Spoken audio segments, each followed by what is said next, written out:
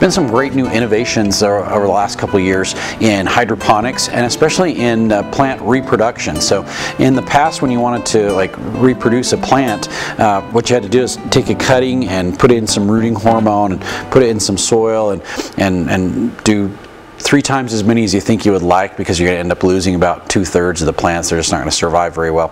So there's some really cool new innovations that have come out, and one of those is a cloning system. That's what this is. This is a hydroponic cloning system. Excuse me. And what it does is you can take cuttings of plants, you can put them in here, and instead of putting them in soil, we actually get them to root in water. And so we're gonna fill this reservoir up with water, and we're gonna put our cuttings into these little styrofoam rings, and it will hold the plants down into the water, and then they will root very, very quickly. And we've done this the last couple of months and experimented with a little bit, and it's amazing how quickly they take. So what you do is you take the top off here, and there's just all these, there's like 20 little styrofoam rings that you can put different plants into. You don't have to do all the same thing at the same time. Now, down inside the container here, you've got a pump that will recirculate the water, so it'll push the water around, so the water never stands stagnant. It's moving all the time, and so the pump just kind of sticks down there to the bottom.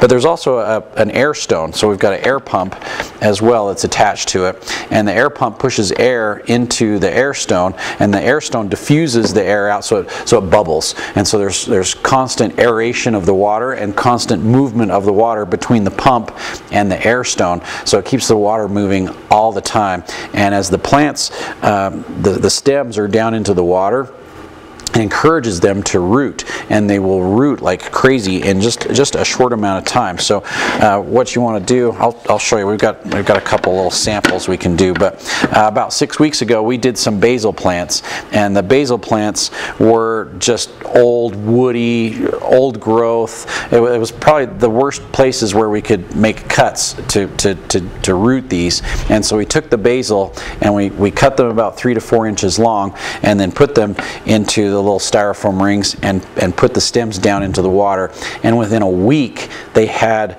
1-inch long roots on them. So it didn't take very long at all, and we left them in there for about 2 weeks until they built a pretty good sized root system, transplanted them into potting soil, and now these guys will be ready to transplant outside when the time comes. So we took some plants from this fall, brought them inside, took cuttings off of them, multiplied them, and then we'll be able to put them outside when the weather's nice again as well too. So what we could do is we could take like these Christmas cactus, and we rooted these the traditional way with little rooting cubes and a little bit of rooting hormone, and so now it's got roots that are just barely starting to come out of this little soil pellet.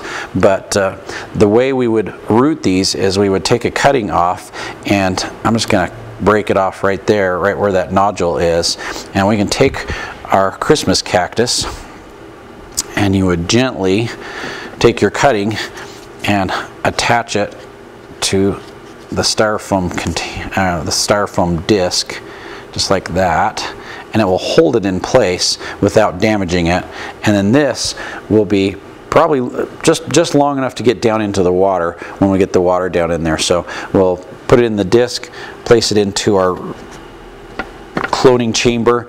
We can do 20 plants at the same time. Like I said, you can do different things. We could do, 2 rows of Christmas cactus, 2 rows of basil, and a couple geraniums if we wanted to. So you can put different things in here, and then fill the reservoir up to where it's supposed to go. Got a little bit of rooting hormone that and a mild fertilizer you can put in the water to feed the plants as they get going. Fill it up with water, turn the pump on, and that's it, and they will root all by themselves. So very simple, very easy to do, to take some of your cuttings off of your precious geraniums that you grew during the summer that you wanted to keep over.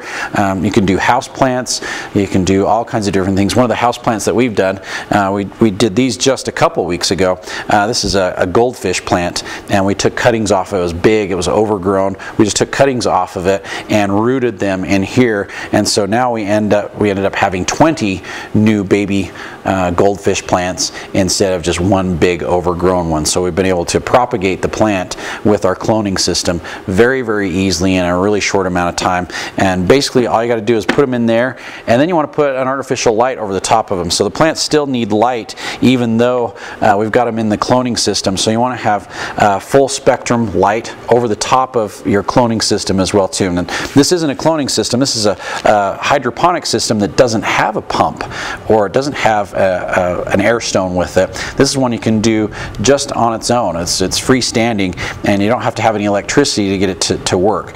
It doesn't work great for flowering or fruiting plants, but it works great for leafy greens. So if you want to grow some lettuces or spinach or any type of leafy greens inside, you can do it very simply with this, and it's called a salad box, and it's a hydroponic system. All you need is just a little bit of growing media to put in there, and then whatever plants you want to grow, and you can grow them hydroponically inside with a light system, and you don't even need any electricity to make this work. Of course you need electricity for the light to work, but full spectrum light bulb to give them all the light that they need, because even though you put it in a window, the sunlight coming in just isn't enough to keep those plants looking and performing at their best. So you've got to use some sort of artificial light. So whether you're doing a hydroponic system inside like the salad box, and we have some full-size hydroponic systems available here at Anderson's, or if you're doing the cloning, you need to have that artificial light to keep those plants healthy and growing properly so they can develop those roots that they need to transplant them into soil later on. So very easy, very simple, a lot of fun to do to reproduce, propagate your own plants with a cloning system just like this one.